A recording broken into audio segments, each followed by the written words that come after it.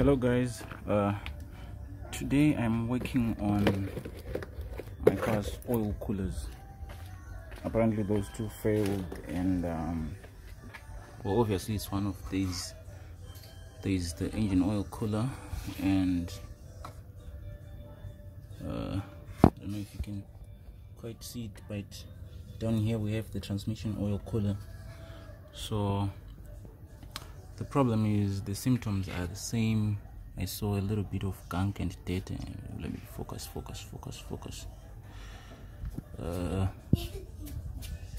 This chocolatey stuff, you can't quite see it much, but you can see it here. So the symptoms are quite the same, but then you can't really tell which one of these two has failed. You'll have to remove each one of them and do a test. So this is the other one that this is the oil cooler, the one that I removed. Mine are already changed. I just swapped out both of them, and this one is the transmission oil cooler. So if you are keen on saving a few bucks, they are not really expensive, but if you want to save a few bucks, and so I was saying, if you want to save a few bucks and test and make sure which one has gone bad, you'll have to remove it. If you get so the way it works, it's separated here. One side has the oil galleries, the other side is the transmission fluid galleries, the coolant galleries. So what you'll have to do is, as you can see, oil goes in through this port and comes out this port after it's been cooled and exchanged heat with the transmission, with the coolant inside this heat exchanger. Coolant also goes in through here and comes out here. So what you'll have to do is you can pour in a little bit of water here, block off this side maybe with your hand. I'm sure it will be enough. Then apply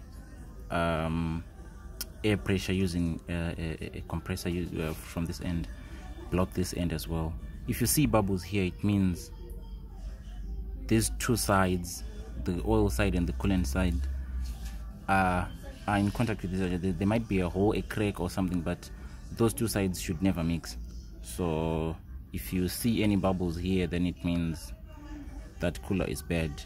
So I didn't want to go through the trouble of removing, testing, then go and buy the right. I just swapped out both of them with the assumption that if one has gone bad, then it might as well be time for the other one to go bad. So I just changed both of them and did away with the hassles of testing each one of these. But that's what I'm doing today. They've both been changed, but then now I need to clean my cooling system, because that dirt will be in the hoses and the rest of the system. So I've just disconnected this the return pipe and the feeding hose from the reservoir. I'll undo these two 10mm bolts, unplug the coolant level sensor down here, and I'll pull out this thing, clean it out good, and I'll flush the system. The way I'll do it, I'll connect, after cleaning the tank, I'll connect it back. I'll be pouring in a mildly soapy water here, let it run through it. As I keep pulling it in, I'll only connect this hose back. This is the one that feeds it to the engine block. As it circulates through the engine, it will come back, fill the radiator. When it's full, it will bring back the excess into the tank using this return pipe. So I won't connect this return pipe. I'll be pouring in whilst this is just down here spilling the excess water, so that it clears out the system and clears out any excess gunk that was left over in the system or the hoses. So that will be the process. Other than that, that's all I had to share with you guys. I'd seen that most people panic when they see the dirt here. They immediately think that it's a blown head gasket, but apparently if you haven't lost any power, if your car still performs as normal as possible and it's not blowing out any excessive steam or smoke from the back, then it's not usually the head gasket. You can open the oil filler cap here. If you see the same dirt and gunk here on the oil filler cap, then it might as well be the head gasket. But if you don't see any, then it would be the oil coolers.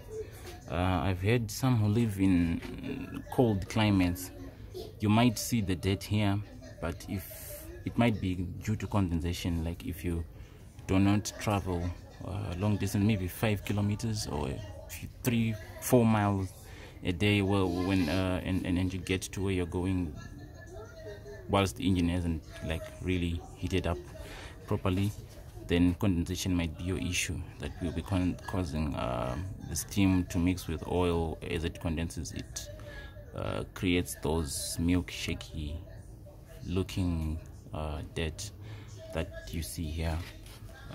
Let me show you again the dirt, how it looks. It kind of looks like that yellowish creamish thing. It's just that I cleaned it a little bit before, but it kind of looks like that. I'm failing to focus. It kind of looks like that.